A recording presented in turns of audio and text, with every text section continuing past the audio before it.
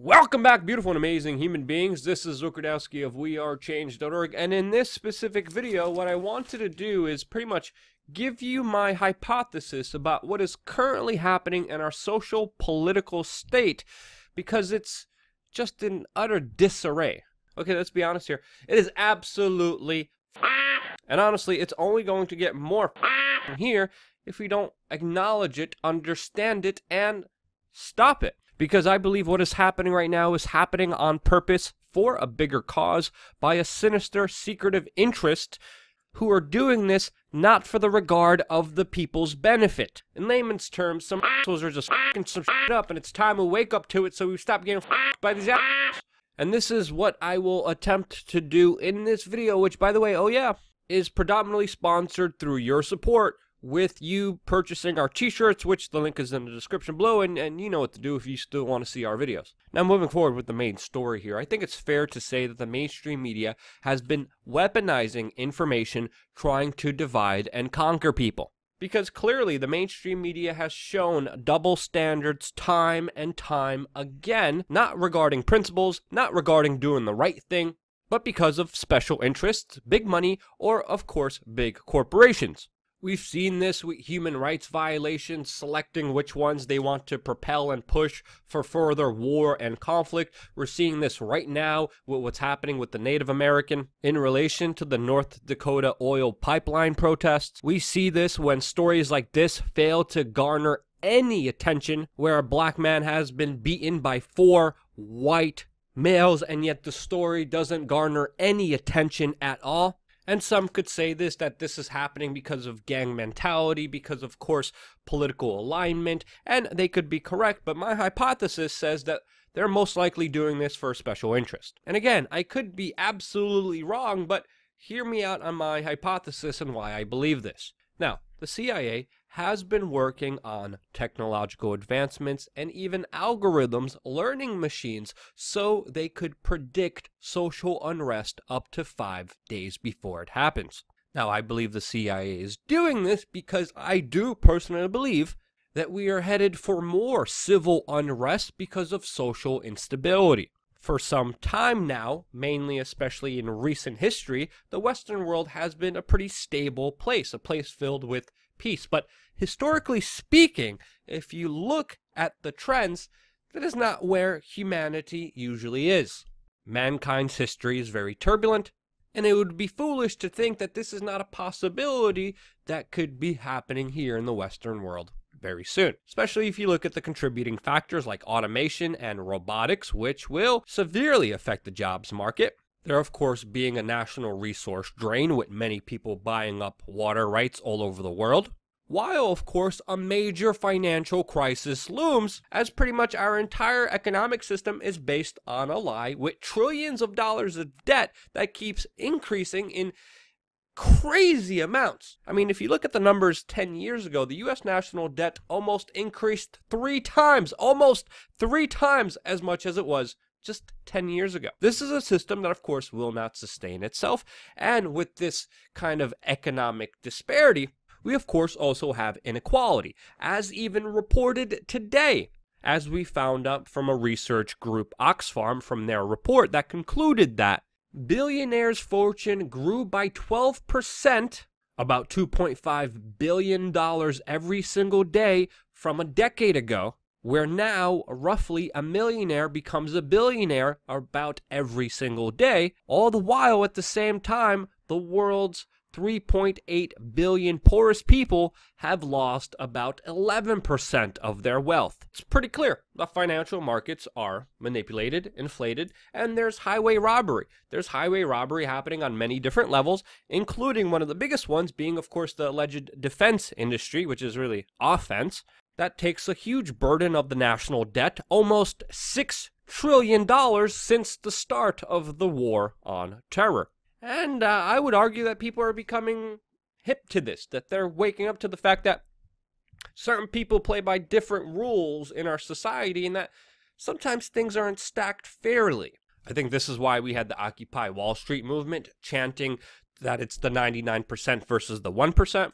We, of course, have massive growth and even some political success with the Yellow Vest movement in France that has been spreading their ideology all over the world, trying to inspire a new pots and pans revolution like the world has seen in Iceland in 2009, which, by the way, put criminal banksters in jail for the financial crisis of 2008, actually holding them accountable for their illegal activities, which robbed the wealth from their country. And as we have seen, the Yellow Vest movement has been largely either, one, totally mischaracterized by the mainstream media, or largely ignored. And I think the people who are most benefiting from this actual highway robbery, the people who have connections with large industrial complexes, with the mainstream media, with, of course, politics, the special interests that drive the political machine, especially here in the United States, I believe that those people realize that the people are waking up to this fact, and they need to change the major aspect of the 99% versus the 1% to men versus women, to black versus white, to straight versus LGBTQ, from atheist versus religious person, from Christian versus Muslim, to any aspect they can to divide people, to fight amongst themselves, so they don't see the true enemy that is responsible for their problems. They try to make you hate people all across the world like the people of Russia. And if that fails, let's have them fight amongst themselves with, of course, racial polarization, any form of polarization that they could find, so they don't realize that they would have power just like the Yellow Vest movement when they have people from the far left, far right, and even moderates come together in the streets, which is an absolutely terrifying idea to the people who benefit off the current system that we are under. And this is why I believe we had the recent 2 minutes of hate like we have seen with the controversy between the Native American and the MAGA hat teenagers, in which absolutely nothing has happened, but yet it has divided and polarized a nation more than anything that I have seen in recent times. And the stunning power of the media to emotionally manipulate people as they have in this specific case, having them even going as far as to threaten harassment, abuse, and even death for children who are underage, shows you the terrifying power that they actually wield. A power that can't go unchecked and has to be controlled on some levels. And I think that is a fair argument to make here. Now, it's very easy to label the mainstream media as some kind of evil entity here, but I believe that they are more of a tool, in my own personal opinion, that can be wielded and used for, of course, the benefit of an intelligent special interest who knows how to use them and manipulate them. Some people have even argued that Donald Trump is an expert in this. But personally, I do believe that it goes far more beyond than just him. And it's important to understand here that this is not just the media at play here, but also social media that clearly has a double standard and is only making the issue worse, especially for everyone else with their clear bias, while playing into the bigger game that is happening here. As we saw with the MAGA hat kids controversy, where media companies on social media pushed propaganda with celebrities with a total online harassment campaign that literally is causing kids to be threatened and for their lives to be ended, all because of absolutely nothing happening. And we have to understand, as even surprisingly the New York Post put it, the media only convinces us that we're all outraged over issues that really no one cares about. Because honestly, talking to a large number of people, they predominantly did not care about the Gillette commercial, about this latest Native American thing, and they only started caring because of pure manipulation by the mainstream media. That honestly has done an outstanding job misreporting, dividing, diverting, marginalizing, and exploiting a situation where absolutely nothing happened to their benefit. And we have to understand here, this is not the first time that this happened. This has been happening for a very long time. It has happened with the shooting of a 7-year-old black girl in Houston that was automatically blamed on a white man, and even had a whole bounty hunt for this man that didn't exist. It continued with the Gillette commercial, with their portrayal of men, especially the differences between men and women, and also men of color and white men. And I could keep going on and on and on about just the racially polarized issues that are rammed down our throats, trying to make us in one way or another dislike our fellow man.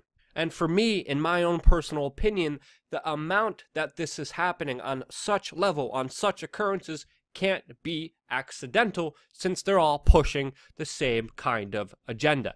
And that's why I believe there's a bigger kind of authority here pushing this. Now, who is that authority? I would guess that this would be institutions that do have control and power and wield it over the mainstream media, like we see in secretive U.S. government agencies. Agencies like the CIA that even in 1975, during a congressional hearing, admitted that they used the mainstream media to distribute disinformation, had CIA agents within the mainstream media, as well as the ability to publish and delete work that they wanted the public to see or not to see. Now, this happened in 1975, and it would be foolish to think that this program is not continuing, even though there is no evidential basis yet proving this. But we do know from many declassified documents that it has come out that thousands of movies and even shows have either received backing, support, or even direct script writing and editing from U.S. government agencies. The FBI, even previously before, planted a fake news story in order to plant surveillance software on a suspect's computer. And there was even a very highly recognized famous journalist in Europe who came out about this fact, who also died of a heart attack, Udo Ufketti, that whistleblowed on secretive government agencies having direct control of what is published. And there's time and time again that this is proven, and with information playing such a key role with power, it would be foolish, it would be idiotic to think that there wasn't some kind of relationship between the two. And this is why what I believe is happening now is a sort of COINTELPROBE 2.0. And for reference, COINTELPROBE was an FBI operation from 1956 to 1976 that worked with local law enforcement and even media to track, harass, discredit, infiltrate, destroy, and destabilize dissent groups in the United States.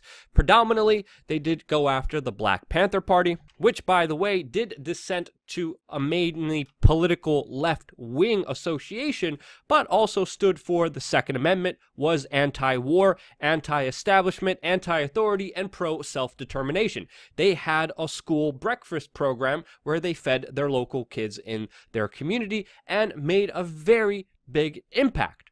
Now, of course, there's also very negative aspects of the group as well, but those negative aspects were only heightened because of direct infiltration from the U.S. government. That a part of this program actually authored racist fake letters from different organizations to each other to spur racial hatred amongst dissenting groups of the U.S. government policy. In one instance, the FBI agents decided to revise a children's coloring book, which even the Black Panther Party rejected as being too anti-white and too violent, but FBI agents distributed even a cruder version of it, even during the free breakfasts for children program that they were running.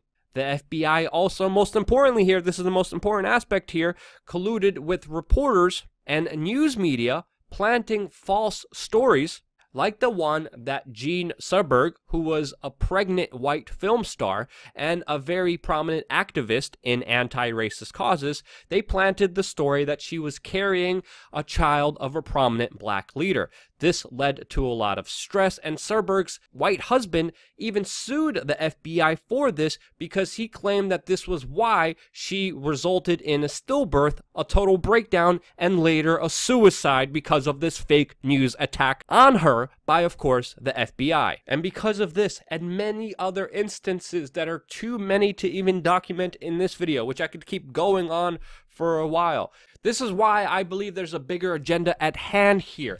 Now, my hypothesis could be absolutely incorrect, but from the evidence that I showed you, this is why I personally believe in it, even though I don't have any actual evidence providing this hypothesis to be true now. And I need to make that clarification to be as honest with you as I can, because there also is a possibility that a lot of this is happening because of incompetence, because of laziness, because of reporters being overworked, because, of course, of less accountability in the journalism room, because of greed, because of clickbait, because of people incentivizing, of course, this larger polarization that is happening now.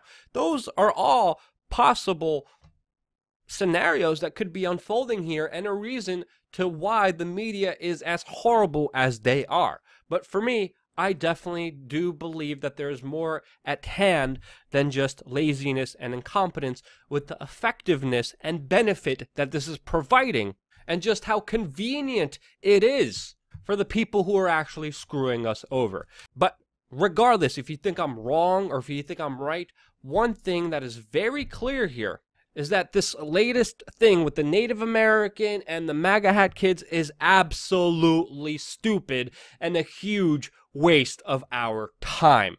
And no matter what your personal belief is, please control your emotions, look at both sides of the story, make up your own mind only after doing that, and most importantly, do not become a part of the media's tool to make you hate someone else. It's a very important lesson, and if you found it important, share it with your friends and family members. The YouTube algorithm most likely won't, because they haven't been doing it for a lot of our videos. But if you agreed with this video, your ability to share it with your friends and family members is more important to us than ever. It's critically important for the survival of even this news organization. So, once again, understanding that, I'm ending this broadcast by saying, love you guys. Thank you guys so much for watching. Stay tuned for a lot more here on youtube.com/we are change.